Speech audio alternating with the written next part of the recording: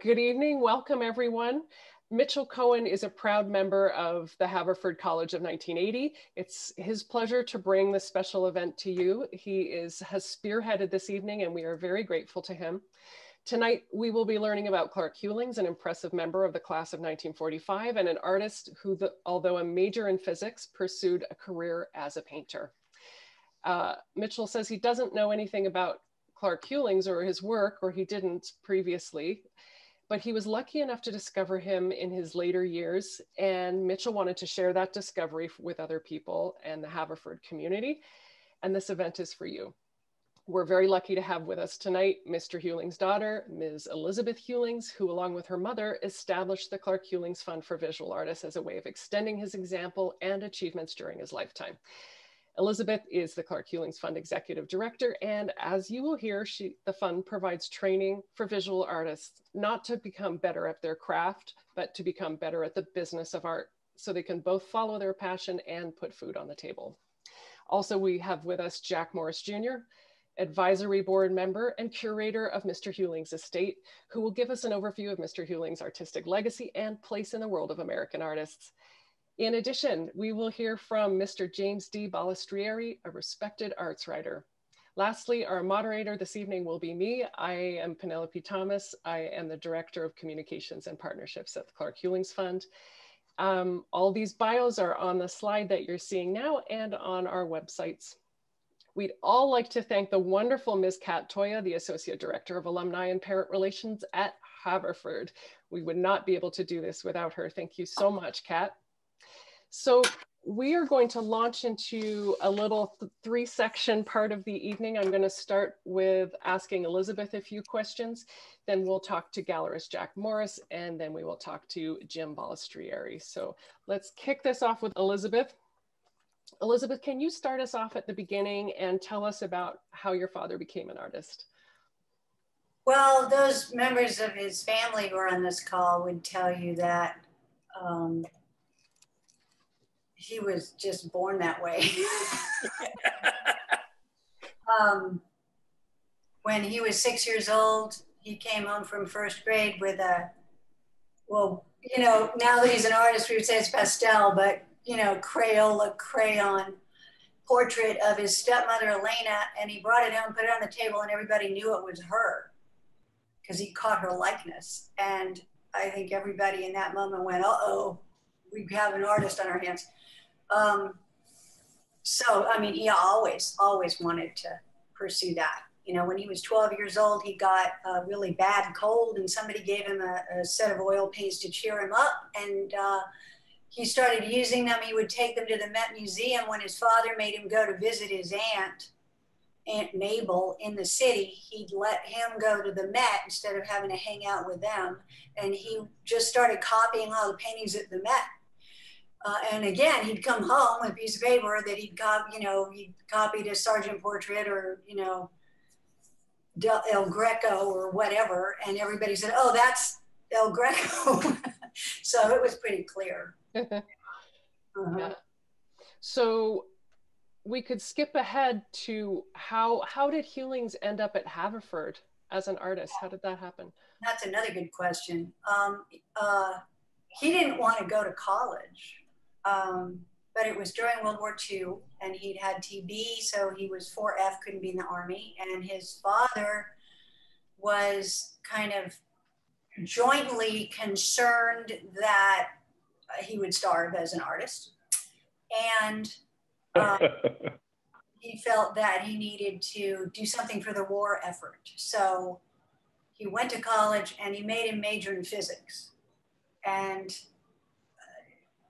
I mean, he made it all the way through. It went 3 years, so he was, you know, decent at it, but he used to say, you know, it was fun when you were learning about how radios worked and sound going around corners and stuff, but pretty quickly it evolves or devolves into just high-level math, and he didn't want to do that. So, but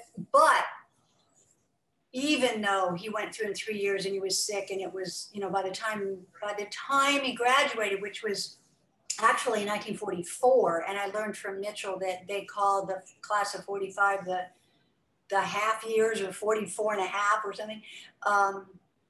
there were only 7 people graduated with him. So even though it was a hard time and he didn't like physics, he loved Haverford, and he really appreciated the Quaker kind of sensibility of it. Mm-hmm. And I'll tell you, growing up with him, I got that. I got a lot of that. You know, goodness is its own reward. You don't have to make big statements about everything or be seen to be spiritual or anything. You can just kind of quietly be that way. And I think he really took that to heart, and he did that for his whole life. And he tried to pass it on to me. Whether he did or not, I don't know, but he tried. Yeah. So what's the story of how he went on to pick up the artistic thread again after the physics degree at Haverford? When he finished at Haverford, he had an appointment to work at the Manhattan Project, and he went out to New Mexico and fell in love with it immediately because it reminded him of Spain, and he just loved it. He had lived in Spain when he was little. And he went up to Los Alamos, and they said, well, we can't let you in, you're sick. And once you get in, you're not getting out. You know, you can't go to the doctor and have them give you medicine and then you give away our secrets or something, so you can't come. So he went back down the hill to Santa Fe and called his parents, and his father said, well, don't come here, because here by then was Baton Rouge, Louisiana, which is like, if you have TB, don't go there. That's the worst place to go. He said, you're already in the best place to be in the dry desert Southwest, stay there. So he did, and he started supporting himself by painting pastels of children and pastels in general. And when we were all kind of vamping and waiting, you know, Marcus and Jack, you were talking, and Marcus, you said that Mike has a pastel of like 1944. That would be from that time. So he immediately started that, and he ended up in Denver working in a physics lab because he had to earn a living. And then he ended up taking what he had been working on in Denver, managed to get back to Baton Rouge about a year later, and he started painting portraits. And we actually have some of these if you want to show any of it, Penelope, if you want to. Yeah, let's do that. Those are of me. I mean, when you're the daughter of an artist, you get to be, yeah. So if you look at that one all the way on the left, that is my grandfather, Cortland Hulings. And he painted that in about 1946, 47. And when my aunt was getting married to the man on the bottom right, that's my Uncle Harry, the press came out to interview her, and they decided to take pictures of her on the mantle, you know, for the Society, page 6, Baton Rouge Register. And the press looked up and saw that painting and said, wait a minute, what's that? That's you who did that. And they said, he's my son. And pretty soon they wrote this, you know, little article about Sue Ottinger getting married. And then they wrote a 3-page article about Clark Hulings, the fabulous portrait painter, and he launched a big career from that, painting portraits. So after that, it was like, yeah, I guess you can quit the job in the physics lab because you're supporting yourself and you're famous in the paper. So well, that's a good segue, Elizabeth, for just actually bringing up the issue of supporting yourself as an artist, and like one example among many about how Clark was strategic in that way. That's true. That's true. And yeah, that is, you know, the reason that here I sit today, dedicated to helping other artists be successful the way he was, right? Because he wasn't afraid of business, and he wasn't afraid of negotiating, and he didn't have a problem with balancing market and muse and making his way forward, right? So that's exactly right.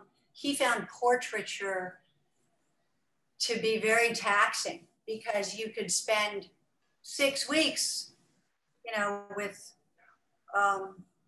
Miss Singletary in the blue dress there. And at the end of it, they have the unveiling in the parlor with the whole family and the interior decorator. And they unveil the painting, look at it and say, that's lovely, except that blue does not harmonize with our living room. So, and you paint the dress a different color. And he's like, well, are you going to pay me more to paint the dress a different color? I mean, it's, you know, because nobody else wants that painting. Only people who know that woman are going to be interested in that painting. Portraits are hard. So he realized he was, you know, it was interesting, it was fun, he was good at it, but it wasn't really the kind of artist he wanted to be. Yeah. Yeah. And then after that, as he sort of started to transition out of that, he spent some years as a commercial illustrator as well, right? Well, what he did was he went to New York and he started studying at the Art Students League. He'd studied there when he was a kid, brokered a different kind of deal with his father when he was homesick with TB that he could go in and study with George Bridgman in New York as long as he spent the whole morning in bed. So he went as soon as he could, he saved up money and talked him into it immediately back to New York to the Art Students League. And he did that for 3 years, studied under Frank Riley, who, for those who know, was like the guru, right? And he came out in 1948, and yeah, he went into commercial illustration. He started like doing the wash drawings of turkeys in the paper, you know, that kind of thing, and you make a buck. But he slowly worked his way up, and he did, I mean, here are several. He did something like 300 different book covers, and he did LP covers, and he was in high demand. He used to say he was in high demand mostly because he actually lived in the city, whereas a lot of the illustrators lived out on Long Island or in Westchester. They lived in the suburbs, and it was harder for them to make it to the office real quick when they had an urgent rush job, whereas they could call him. He'd go down there at 4 o'clock, pick up the book, read it, stay up all night, and produce something to take back down to them at 9 a.m. And so they liked that. And so they would use him a lot. And, you know, back to the work ethic and business side of things, he would get home at 9 a.m. and crash after doing that. And his father would call him at 9:10 in the morning and say, "Aren't you up? It's light outside." You know, when it's light outside, we work. And he's like, "I just was up all night," you know. Right. So yeah, not the stereotype of the freewheeling, chilled out artist. Yeah.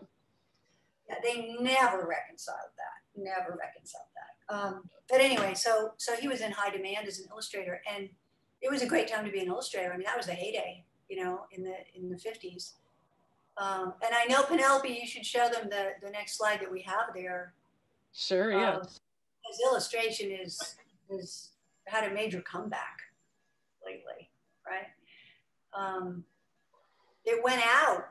Illustration kind of slowly faded because graphic design came in, computers came in, and you didn't have to hire an artist to do a full painting in order to have a book. But now, I mean, this is hot. So maybe tell them about this, Penelope. I'm going to turn it back on you. Yeah, sure. Well, I ran into Barry Silver's work on Instagram, where he's creating a series of fake pulp novel covers as political satire. And when I saw the Swing State cover that you're looking at here, I looked at that chair and I'm like, I know there's a Hulings cover with the same chair. And if you can see the stylistic similarities between them, the composition of the triangles of the chair, where the text is laid out, which Elizabeth tells me that Clark used to mock into his illustrations as well. So just in case you think this kind of illustration is dead, we're still doing it. So what I wanted to ask Elizabeth to start to, I mean, we haven't quite got into his easel painting era seriously yet, which we will with Jack and Jim as well. But even before we've touched on the major contributions of his work artistically, I'd love to hear more about what you feel his legacy is. So if we have Haverford painters on the line with us tonight, like what does he have to teach this new group of artists, both creatively and about the business side? I know that Jack will probably have something to say about that in terms of, you know, back to Haverford and what he learned at Haverford, not in physics, but how to live your life, right? You know, from his father, he learned you're supposed to be awake and you have to have a strong work ethic and all of that. And I think that is a serious piece of his legacy, right? I mean, he loved to paint donkeys. And if you scroll back up on the slides, you'll see an example. And he loved to paint donkeys because they're workhorses, excuse the pun, but they're quotidian, they're not fancy, they're not beautiful and elegant, but they are loyal, they are steadfast, they can carry more weight than any other animal pound per pound. They will work like a dog. Donkeys work like dogs, and Hulings worked like a donkey. And he just did that for his whole life. He showed up. And, at the Clark Hulings Fund, where we try to teach artists how to follow in his footsteps on the business side, most of what we talk about is the difference between professionals and amateurs is professionals show up. They don't give up. They just put in the work every day, whatever that is. And that's true no matter what your career is. And he did that when he had to work in the physics lab. He did that as a portraitist. He did that as an illustrator. He did that on his own in his easel painting career.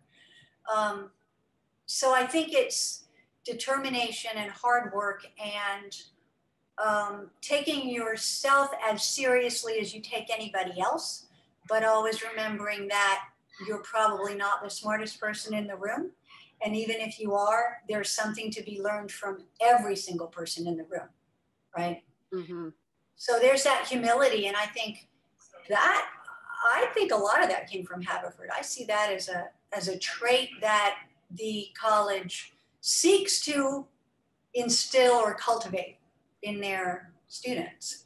Yeah. So to any budding artists out there at Haverford or on this call, I would say you've already got what you need to succeed, right? Because the other thing he would always say is he'd rather have 5% talent, 95% drive, because it's the drive that gets you there, right? Yeah. And then we only have a couple of minutes for this, but could you do a little segue into how that translates into what we're doing at the Clark Hulings Fund, what we're offering and why? Sure. And we have a slide at the end that we can talk about too. Yep. So what do? We teach artists business. We have a digital campus with, I think it's like maybe up to 80 courses now in every functional area of a business. There it is. We just finished doing a major live virtual conference that spanned 2 weeks. And we had people, I just saw the data that you sent today, Penelope. We had people from every state and how many countries attend that virtual conference. Mm-hmm. And so we start with, career blueprint. What are you trying to achieve? How do you achieve it? Why are you doing what you're doing? And we move into sales and marketing and branding and every functional area of a business. So we're talking to Wells Fargo now about their hands-on banking so that we can deliver a whole bunch of curriculum from that area. And the goal is to make sure that today's artists and creative professionals more generally know that they can succeed and get their message across and feed themselves doing it if they are willing to put in the work and they're smart about it and they're determined and they're willing to get the skills and tools that they need in order to accomplish those things. And the reason is because art matters. Art matters more at this moment than ever, Yep. We have a lot of work to do on this planet if we're going to survive on this planet and continue to move forward in a sustainable, functioning way. And the people with the ideas are the ones we have to follow. So it behooves us to infuse as much creativity throughout our entire society as we possibly can. Yep. In order to show up and coming people that they can be creative, and you never know when an idea is going to bring another idea, and creativity begets creativity. So that's I'll get off the soapbox, but that's the reason I do what I do. Yeah. And that's the reason the CHF exists. Yeah. Yeah. There's a reason my father was, this peripatetic traveler all over the world with a 60+ year career in visual art. He had something to tell us, and he was determined to do so. And we want to make sure that people working today have the same tools and capabilities, but also belief. Yeah.